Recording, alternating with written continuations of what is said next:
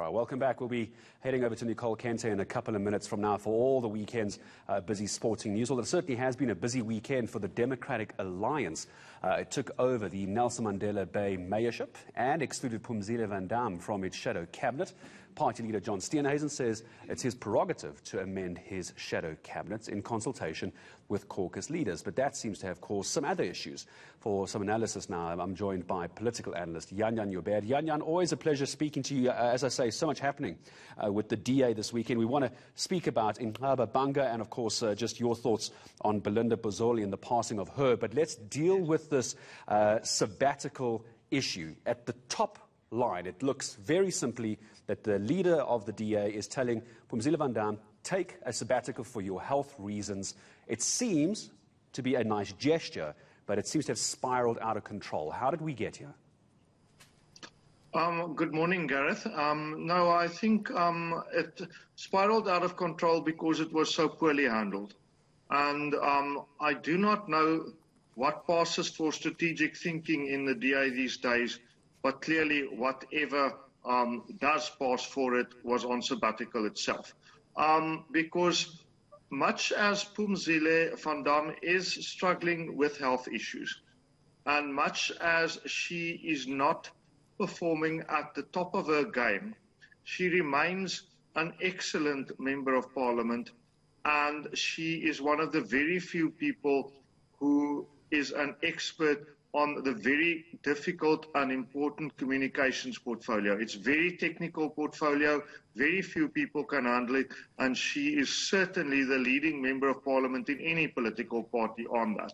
That said, she has not been performing at top notch because a member of parliament does not only attend parliament. They must do constituency work, which is like chemotherapy for politicians, but it needs to be done. That is when the area of the country that you are responsible for, you help the people with their ID documents and with other rather prosaic things. And it needs to be done for people to vote for you. Thirdly, you must, for instance, do fundraising, that sort of thing. But if you are too ill to do so, then obviously that is problematic. That said, Mr. Steenhuisen, the last time I checked, was not a medical doctor, and to the best of my knowledge has not taken the trouble to consult a medical doctor, or it seems to consult Phumzile van Damme. Now, if politicians had labour rights, and as the law stands they actually don't, but it's very old case law, it comes from about 2000, and it might well change if Phumzile does what she says, which is to challenge this. But if there was labour rights in politics, then this would have amounted to an attack on those labour rights because it is a unilateral change of labour conditions. It is poorly handled by everybody. It's remarkable. I just do want to say she hasn't been dropped from the shadow cabinet. She's been suspended from it to give her 3 months to get her neurological disorders as under control as is possible. I am not a medical expert, so I'm not going to place myself in any position to say what needs to be done, but something needs to be done.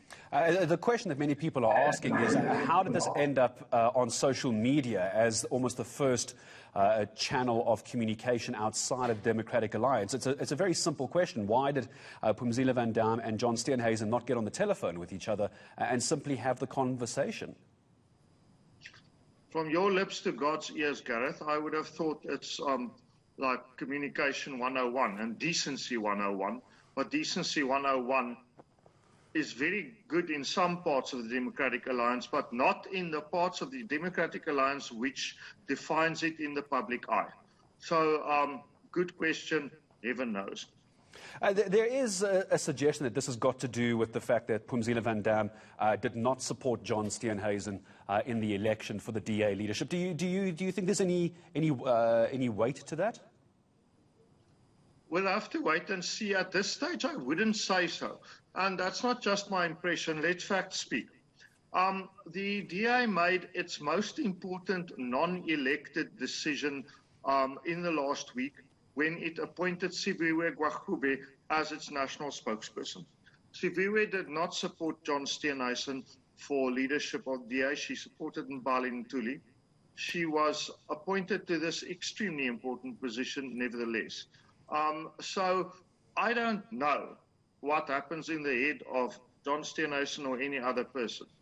I'm but a lowly political journalist. I'm not a psychologist. But if so, then it would be inconsistent to appoint one of your strongest opponents into the national spokesperson job, which I think is an excellent idea, and to, on the other hand, get rid of one of your opponents. I don't know whether this was well intended, but it was poorly executed.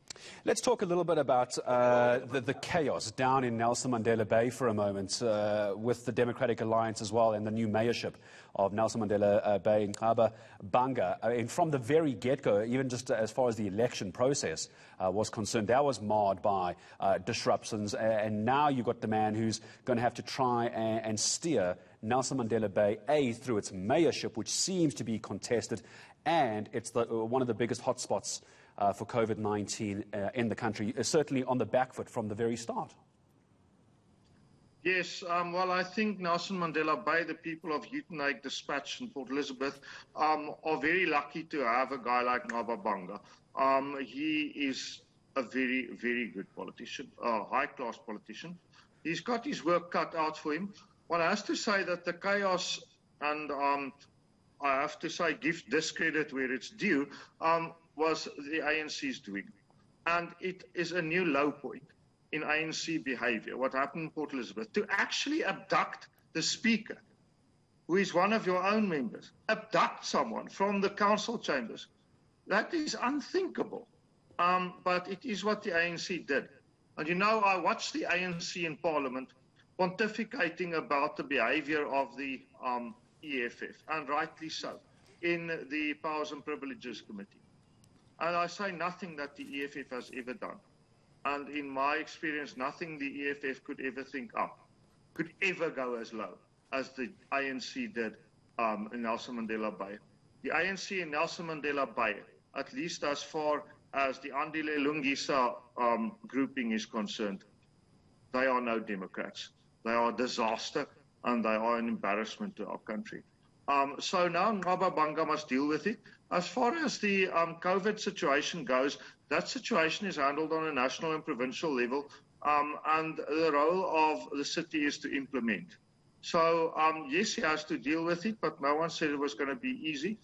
Somehow, amidst the chaos within the Democratic Alliance, the Eastern Cape DA has perhaps been the best functioning unit. It is their time to prove themselves. All right, Jan-Jan Joubert, I'm going to say thank you very much. Always a pleasure speaking to you here on the South African Morning. Political analyst joining us here on the show regarding what is happening in the Democratic Alliance, both in the Western Cape and also in the Eastern Cape.